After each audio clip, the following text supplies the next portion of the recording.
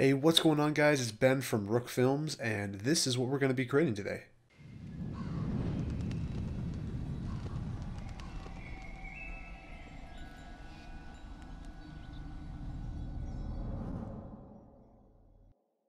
So we got some really cool effects going on, all made from scratch to create this really stylistic logo animation. We have two comps, mainly because we pre-composed here earlier. I'm gonna go through all this, but basically we have some lights. Let me turn on my layer controls really quick for you guys. So we got some lights, we got some movement coming across, showing the effect. We have some alpha mats going on, or not alpha mats. What am I saying? Some stencil alphas going on. Some really cool effects here. We got some birds flying in, all within the core of this text. Now, you guys can choose whatever you want.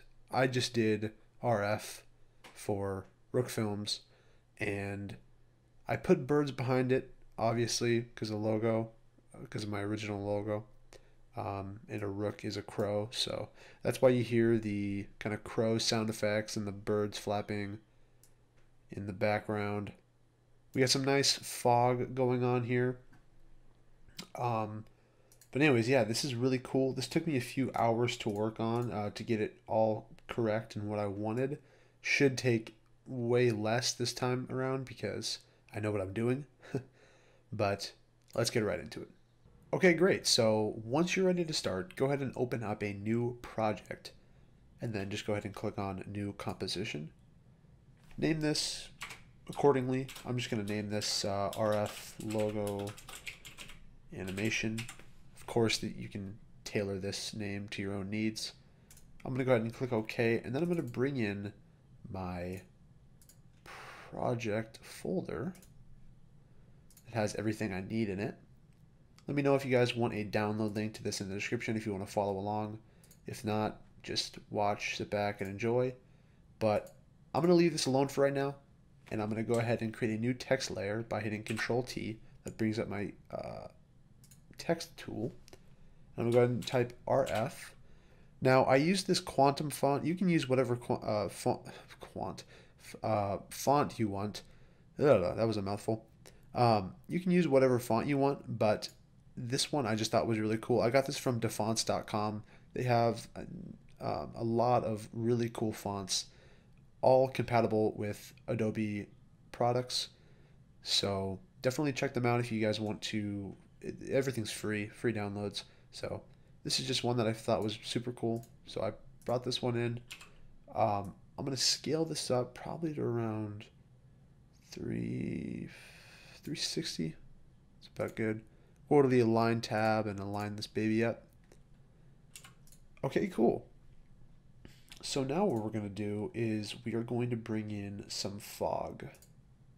So let's go to our fog. Let's bring this in. We'll change the transfer mode to screen so that it blends. And then what we'll do is we'll go to our text layer and switch the transfer mode to stencil alpha. This is going to make it so that the fog wraps around the core of our text layer. Now you can do this with a pretty much about any picture or logo. I'm just doing this with this text layer, so it works perfectly. I'm going to go ahead and rename this to fog just for organization. And then now we have some pretty cool look right now already. Now what I'm going to do is I'm going to bring in my birds. I'm going to put them just above the fog. I'm going to rename this birds. And then as you can see, probably what you're thinking right now is this is a very low resolution video, but that's okay because for all intents and purposes, we are only going to need the birds to start about right here.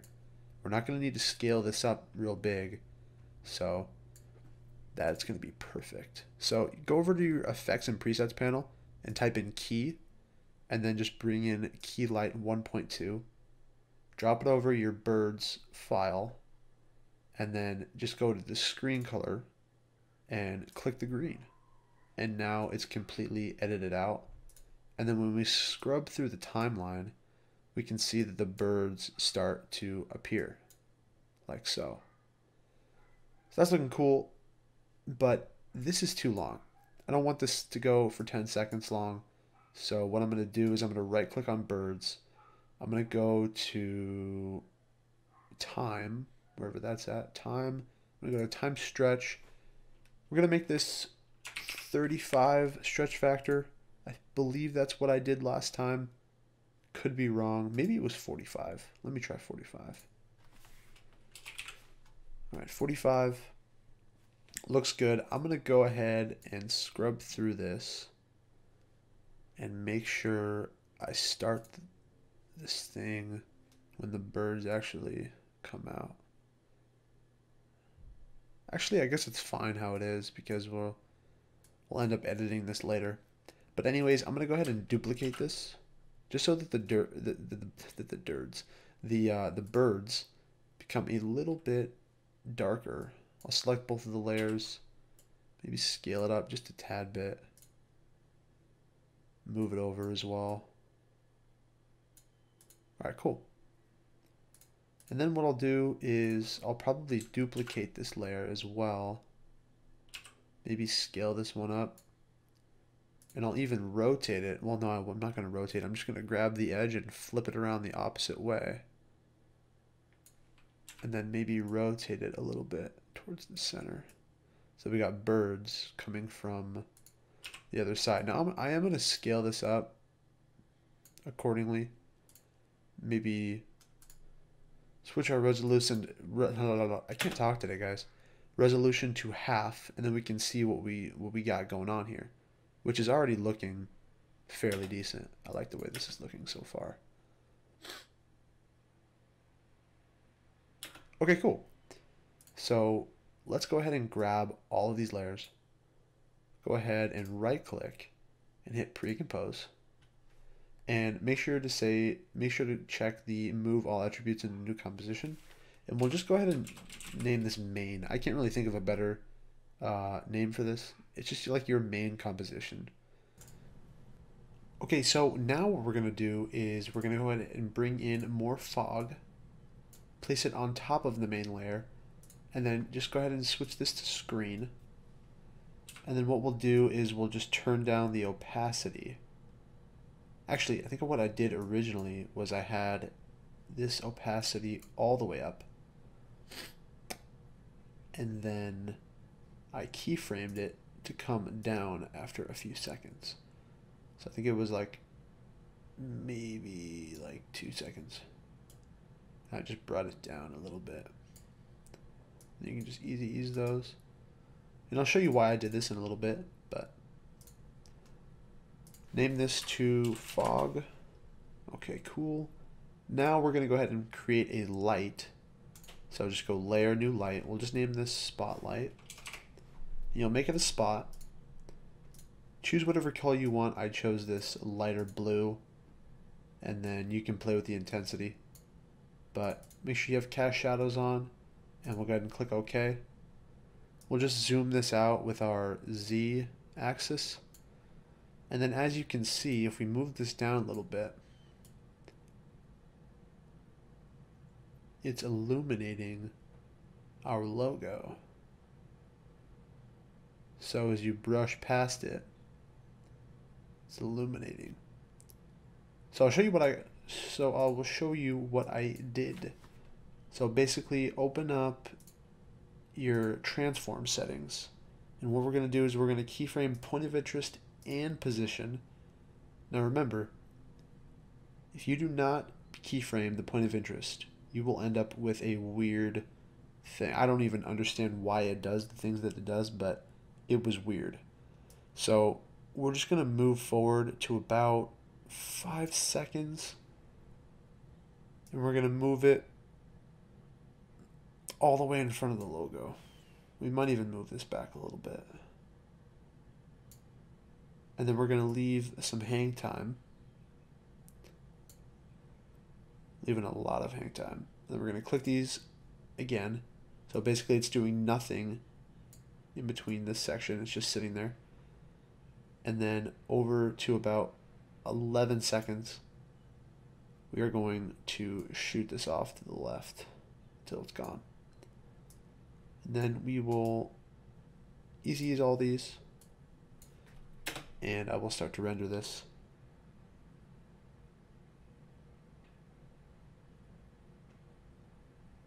And we've already pretty much come up with what we want. So now I think you guys can see what the meaning behind this fog layer is for the opacity. So as the fog layer is coming down and this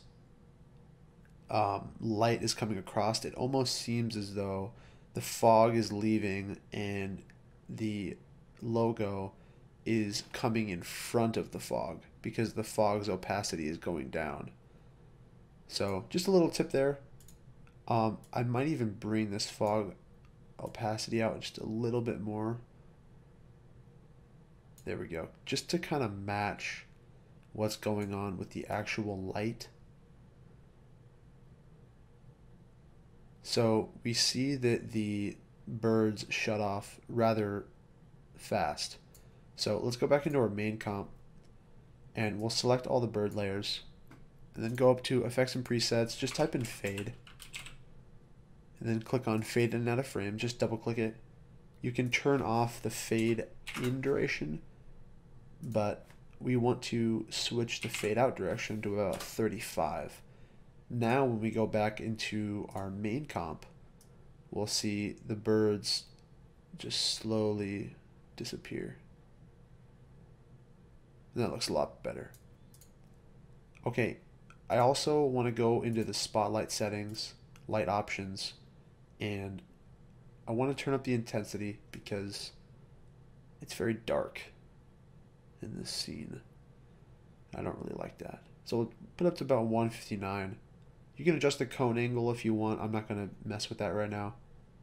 But that is pretty much all.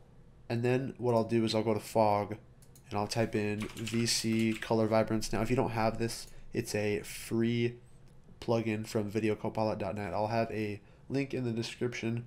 Very easy download. It's completely free and it will save you a lot of time. It's a very good plugin. I recommend it 100%. So we'll just drop that onto fog. Now you can use a change to color plugin, but it doesn't work very well and it takes a lot of tweaking. VC color vibrance works very quickly and I like it a lot better. So you can really make this whatever color you want. I'm going to try to go to the blues, maybe to the bluish side. And you can really make it however you want it, but I'm going to try to match as best as I can the layer that's in front of me. So that looks pretty good. Let me just watch this over again.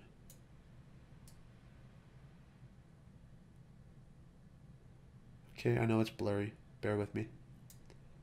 Okay. I do like that. I'm liking the way it looks. So basically what I did was at about 5 seconds, I think it was. We can click U, that'll bring up all of our keyframes. And I think as soon as this stops, I went into the light settings, or the light options, and I just keyframed the color. So I keyframed the color to turn to a white. And I gave it a little bit of time to change. So I'll switch it to a white. So it changes like so. Man, I really got to turn up my intensity. I'm not really feeling this right now. Okay, that's a lot better. Now it'll just kind of move into the white phase. We'll go ahead and easy ease these. Move this out a little bit. And then what I did was I made a new text layer named RF. I made it 3D. And then I just scaled it up a bunch.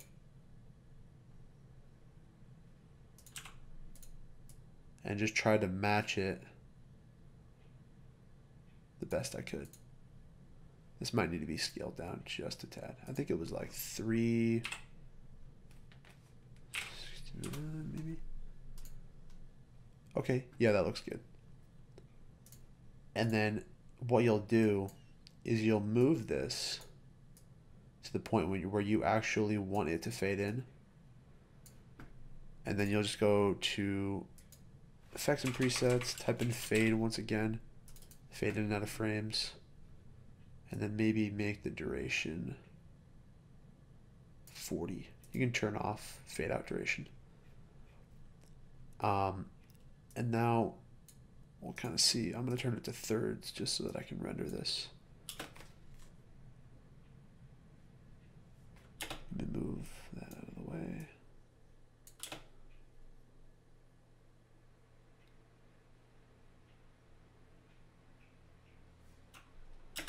Okay, no, that's not what I want.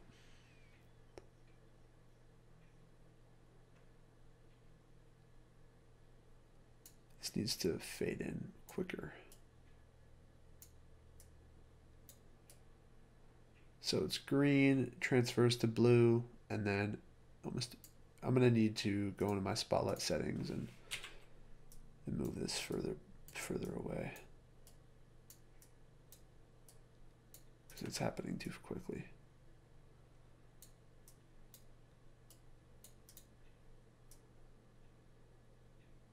We want to give it time. I know I'm just kind of tweaking here. I'm not talking very much, but this is just kind of what you got to do.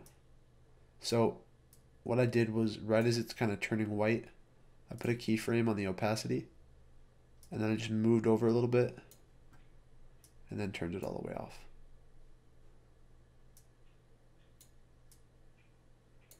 And then I really got to move this thing out of the way. Oh my gosh, it's actually really annoying me. I want to give it time, you know? I want to give it time to kind of show itself.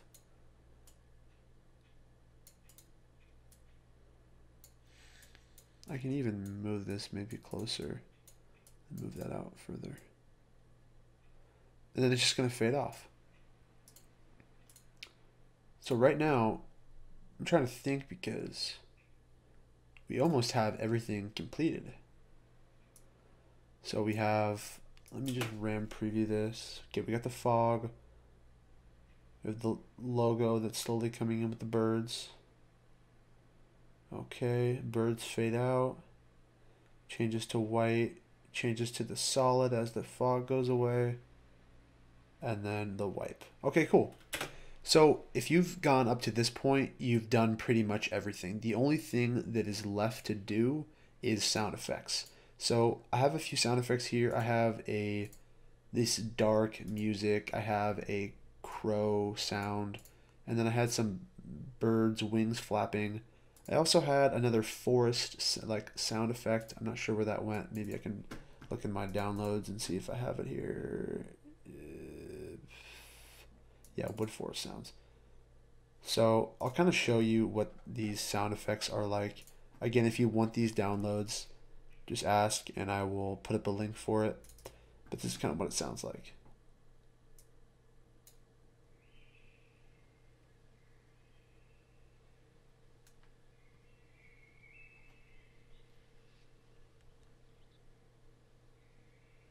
So I had that in the background. I also used these birds' wings flapping. I used that. I used the crow sound.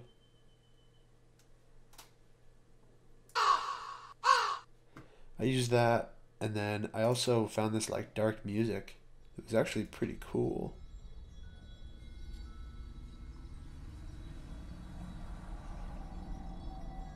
And you'll hear all of this when you listen to it again, but those are the sound effects. Again, if you want them, you can do them, but I don't think anyone will need this download because if you're watching this video, you're probably trying to make this effect for your own logo and you want to add your own twist onto it. So I don't want to prevent you from doing that.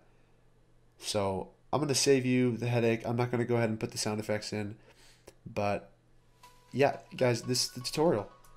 This is pretty much all you need to do. Pretty much, it's pretty easy. We got the 2 comp layers. And yeah, so this is your stylistic logo effect. Very simple. No, at least paid plugins. I know we use the VC Color Vibrance, but it's not really anything you need to go searching for.